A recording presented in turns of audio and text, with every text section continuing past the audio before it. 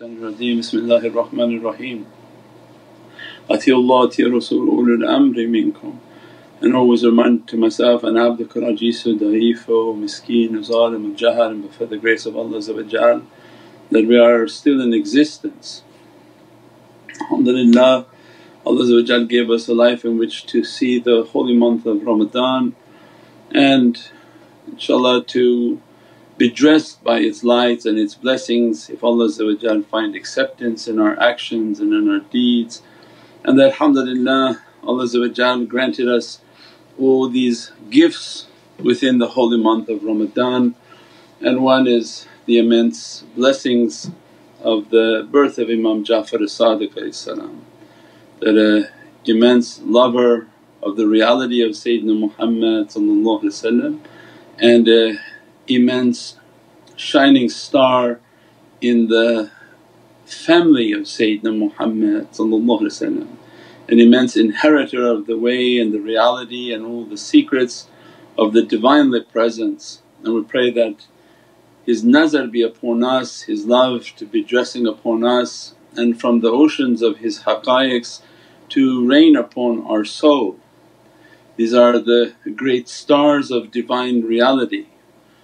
And when we teach from the world of light, that when Allah wanted to give Sayyidina Ibrahim a yaqeen, make him to be from awliyaullah and to grant him to be of a certainty.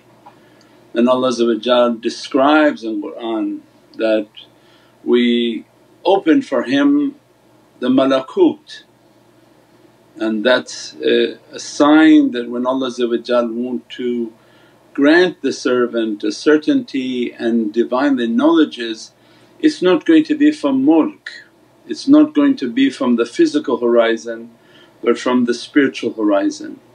And that the servant has to be inspired towards a spiritual path. That's the first step for Allah to open, is that this servant I want them to achieve my Divinely realities, and I direct within their heart to seek a spiritual path. And these spiritual paths, that their compass and their identity is malakut, the heavenly and Divinely world of lights and realities. And Allah granted that ascension for Sayyidina Ibrahim which was always deep in contemplation, that as a child he was put into a cave, and the incidences he had, the love he had for Allah and the non-interest in the idolatry of his community, that his power was great and his family hid him in a cave for many years of his life. And he was one whom was deep in the world of contemplation and realities. And for us Allah gives us this qissa, this understanding within Holy Qur'an of that ascension, because it's an immense reality in the world of malakut. That when Sayyidina Ibrahim, and this just the summary, was seeking Divine realities and contemplating the Divinely Presence and how to reach to the Divinely Presence, he came upon the stars and the station of the stars, and he wondered if this is my Lord, and the use of the word Rabb in Qur'an, that he came to the arbab, because within the world of light and in the heavens are the lofty stations and the lordly souls. He came upon the stars and he wondered if this was my Lord, and he said, no, because it has a setting, it's not something of an origin. He came upon the station of the moon and he wondered if this was my Rabb, and he said, no, and he went. And then the next station in which Allah opened the reference from Allah's Divinely words in Holy Qur'an, Ayatul Akbar, that he came upon one of Allah's Akbar great signs, the great signs of Allah which was the Shams and the sun, and went through that reality and realized, no, this is not Allah, and I will direct myself towards Wajhikal Kareem, the Divinely Face, which is beyond the realm of creation, and that it's a sun that never sets, means that which is eternal. And that's why Surat Yasin describes everything perishes but the Holy Face, and that our lives are to rise above the want of creation and moving above the ocean of creation from mulk, then into the ocean of malakut, and even within the malakut they rise above the stations of maqams and paradises, and they ask from Allah, grant us from that which never perishes, and that's your Divinely Face and Holy Face. And Allah describes them in Qur'an, they feed you. There are a class of awliya who feed you, and we've gone over what those categories of people whom they feed, but they ask nothing from you, they only ask from wajh Allah, from the face of Allah their reward. Means then for us to understand that Sayyidina Ibrahim is divulging for us these heavenly stations, that the station of the stars is the Diwan al-Awliya, and that in the ascension it's not just somebody meditating in the dark and shooting up into the heavens and to the abyss of black and darkness, but is teaching that in that association when Allah wants to guide the servant, that's why the muraqabah and the contemplation, the madad and the connection is so that the shaykhs teach the servants that you have to rise to the association of the stars. And that's when Prophet then comes to us to define that my companions, they are all like stars on a dark night. Means they represent the symbol of a star in which it lost its mass and it reached its eternity. So the sun for us, why it's Ayatul Akbar? Because it represents eternity. The planets, they come and they go, everything upon the planets they live and they die. That which is eternal for our understanding and the symbol of eternity is the light and is the sun. And the association of stars means he reached to an association of awliyaullah whom they rose above the limitations of their mass, and as a result of breaking through from their mass they reached their energy reality and they reached the reality of their light, and that was the association of stars. So it means that when they entered into that association, that's why when they make the muraqabah, they make the contemplation, they connect their heart, they're asking to enter into these associations, into these diwan al-awliya, which is the spiritual association of stars. Those whom they rose above their mass and the limitation of their mass, and that they operate from the reality of their light. And he's describing that I went into their association and they Rabbaniyun. For how someone can be a Prophet of Allah and to be confused, but he wants to give us that their lights are so immense, so beatific, that they are of lordly nature. That's why the adab in Islam comes to perfect the adab. Allah is Allah, Allah the Creator is the Creator. All of this exists within the oceans of creation, and Allah when He wants to honour the creation He gives to them a Divinely dress, but not to be confused with Allah. Allah is Allah and creation is creation. But the lights that they have of a Divinely dress, a beatific light, that's why then thinking that these are my lords, because these are the arbab and the lordly souls in which Allah has dressed them with immense lights and immense blessings and immense responsibilities of what we described last night. The responsibility of these souls like stars on a dark night. Imagine what type of responsibilities Allah has given to these souls, and that they are Their operation is of a lordly nature, that Allah's qudra and power dressing upon them. And then Sayyidina Ibrahim draws our attention, then I came to the moon. And again the moon is representing maqam al-fardani, and the moon represents the highest of the awliyaullah from the association of stars, that is the watcher over the earth, the high station, the reality in which that soul and that individual watches over the inhabitants of this creation, this earth.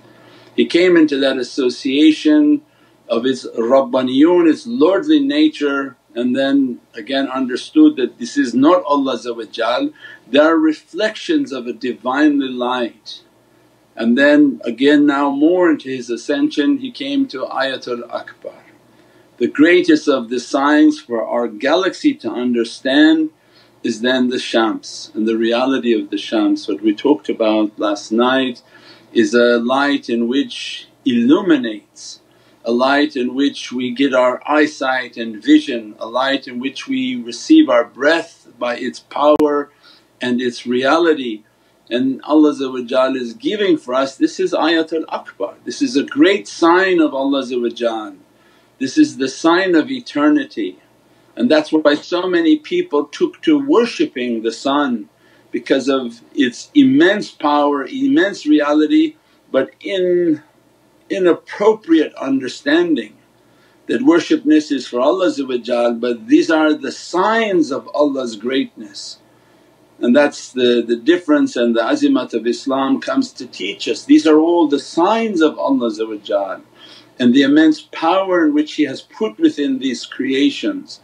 And Ayatul Akbar then for us is to understand the immensity of that light, and that the sun represents eternity in our existence, that everything is of a temporary nature. And the only thing that we can look out as a continuous reminder is that you look out to the sun, and that's why it brings pleasure, that's why it brings warmth, that's why it brings so many realities upon the physicality, brings a healing upon the physicality. But anytime we're contemplating and want to remember eternity, we look to the sun. That light, that sun is the same sun that Sayyidina Adam saw, the Sayyidina Musa saw, the Sayyidina Sulaiman saw, the Sayyidina Isa saw, and that Sayyidina Muhammad saw. When we look at that sun, I'm looking at the same sun that they saw, and that represents for me to recalibrate myself always that there is eternity, and that that light is superior, and that that light controls everything. And that's what we talk, that that sun's gravitational pull and its light nourishes us and holds the 11 planets within their orbit. And the sun's energy reaches with its photons from here all the way to the outermost reaches of our galaxy, and nothing can stop its photon from travelling. Not a wall, not a earth, it moves through every plane, every planet, every earth, every leaf, every flower. Means as it's moving it's sending signals and coordinates and energy. It's a continuous Wi-Fi for us just to understand, because we are not there yet. For our life is still wired. We don't understand how a device could send a signal and power all our devices. But a day coming that will replicate the understanding of the sun, where every device will be powered with nowhere to put it. It's just a wireless energy signal that will be powering it. When we reach that, then we understand how every leaf, every raindrop, everything requires a signal. Everything needs its understanding and its guidance and its energy to be existing, and it never even leaves the signal. As one signal's coming, another signal's coming, another signal coming, nothing ever leaves this orbit of signals from this entire galaxy. And this is Ayatul Akbar, this is the oceans of power. These are the oceans of power that energize and have immense reality from unseen creatures whom they take their energy from the sun.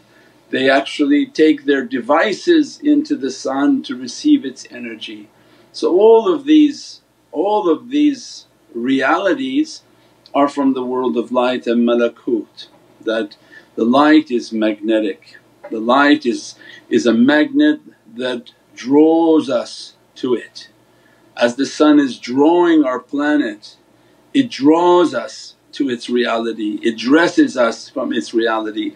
For if you lived in a place with no sunlight and no benefit of sunlight, the depth of despair that would enter into a person, because they require that energy, they require that light, they require the warmth of that reality, means then it gives us an immense understanding of the importance of the Muhammadan light. Because this light and the sun's light is an imitated light.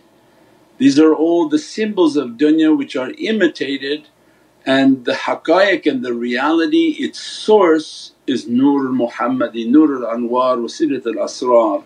And what we call Nur al-Huda, the guiding light, the light of all guidance, means its reality is in the understanding of Muhammadun Rasulullah. And that Muhammadan reality and its samadiyya, its ahadiyya and samadiyya dress in which Allah made the light of Prophet for the entire universes, not even this galaxy, made it from His oceans of ahad, that from Allah's unique ocean of ahad that nothing is like unto it, Allah took from that ahad and brought that reality, that there will be nothing like your light, nothing of any nature even close to that light. And then Allah brought from oceans of samad. Allah's oceans of samad is that it is self-sustaining. That's why the symbol of a star, because it's a glimpse of that reality. The symbol of that star is that it's samadiyya. Nobody sustains it, nobody powers it, but everybody takes the power of it. We are on the lowest scale of understanding because we're using combustible power. We are exploding things to make power. But all of the higher realm of knowledges, they understood that Allah is giving us an eternal infinite source of power, which is the sunlight. But because mankind is at a point in which they want to make money from energy, they're using fossil fuels and things that are combusting and exploding. But the real energy and the higher levels of beings, understandings of energy, it's all free from sun. And they're taking the plasma, the rays and the energy of the sun as an eternal battery pack, and they use it as a Wi-Fi charger. Wherever their devices are moving, it's taking from the power of the sun. Means the immensity of that Muhammadan light and its haqqaiq and its ability to dress and bless. That is why this is being taught, is because this is the ocean of guidance. So why you have to meditate? Why do I have to contemplate? Why do I have to make the connection? But then on the same email, please guide me and please keep me guided. Please help me to reach Allah's satisfaction. That's the reality, that how are we going to guide ourselves to a coordinate when every other magnet is pulling us in different directions. Everything has a magnetic charge, it pulls us in that direction, it takes our desire in our heart and directs us.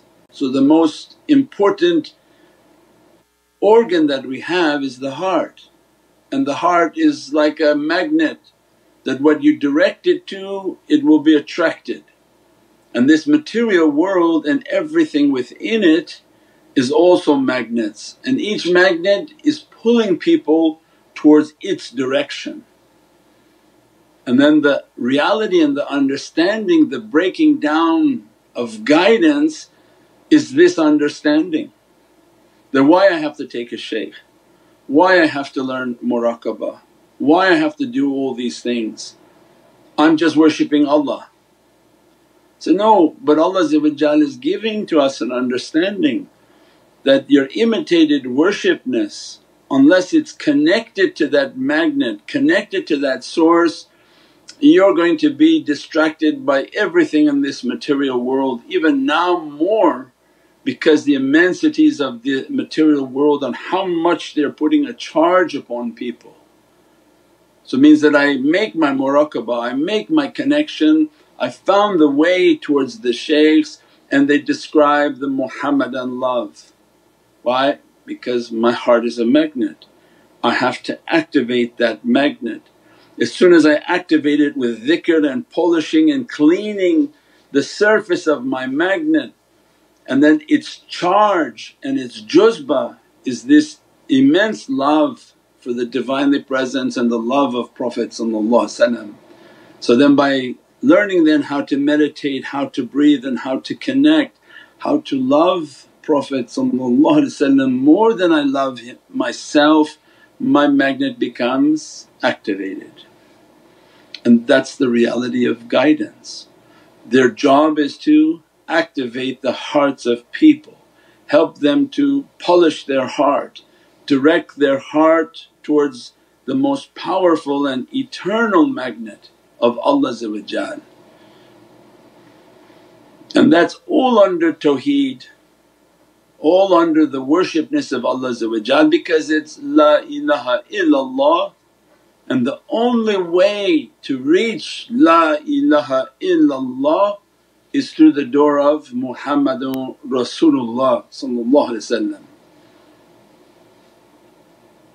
Means anything other than that is like an idol that blocks us from Allah's presence, because their name not associated with Allah's name. When Allah is describing for us, La ilaha illallah Muhammadun Rasulullah, only way to me is through the door of Muhammadun Rasulullah. And that reality and the immensity of that guidance. So with this love, with this ishq, that when we do the zikr, we do the contemplating, then we're realizing our heart is a magnet, and that which I directed to that love, directed to the ishq of Prophet. Every time I make salawat I'm making a zikr, I make istighfar to clean my magnet, I make salawat to charge my magnet. And that's why Prophet described, if you make one salawat what happens? Your magnet will have called my magnet, and I will come to 10 praisings upon you. It gives the humility of saying that Allah will release my soul to come and make 10 praisings upon you. But the adab for us to always understand is that I will go begging into the presence of Sayyidina Muhammad. With every salawat Allah will open the soul, go into the presence to receive your 10 gifts, your 10 salawats, whatever gifts that are imaginable upon your soul. With that association, that becomes the infinite power of durood al-sharif and salawat al-Nabi. It powers the magnet, it builds the love and keeps your heart in the presence of that Nurul Huda. So imagine that presence, that light, that dress.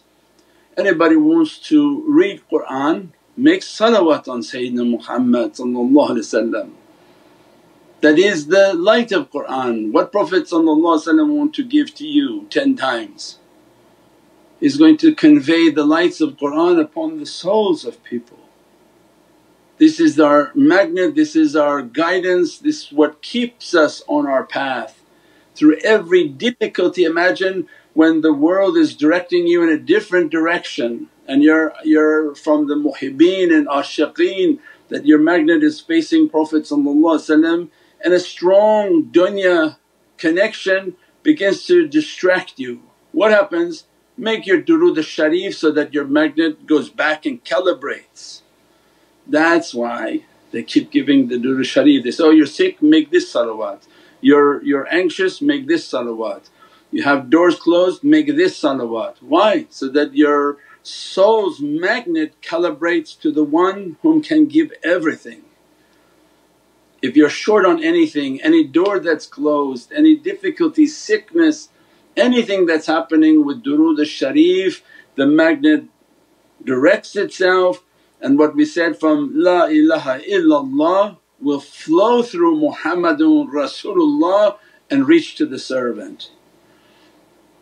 And that becomes the proper adab, so that they are not asking Allah alone, but they're asking through their durood and through their salawat, that by this love and ishq when I'm praising upon Prophet they have duroods, all the different duroods. There's durood for opening, durood for rizq, durood for sickness, all of these. Why? Because if Prophet begins to praise back, all of it is a shifa and a healing, all of it is with permission of Allah, energized and dressed by the realities of Allah upon that durood. And that was the sharia of du'a for Ahl Sunnah, that if you want your du'a to be accepted, praise Prophet before, make your du'a and close the du'a with salawat. So between the two salawats that are infinitely going to the heaven and they're never checked, that du'a will be inserted within that reality. Every other du'a has to be checked. If negative energy, what's the intention, what's the servant trying to achieve.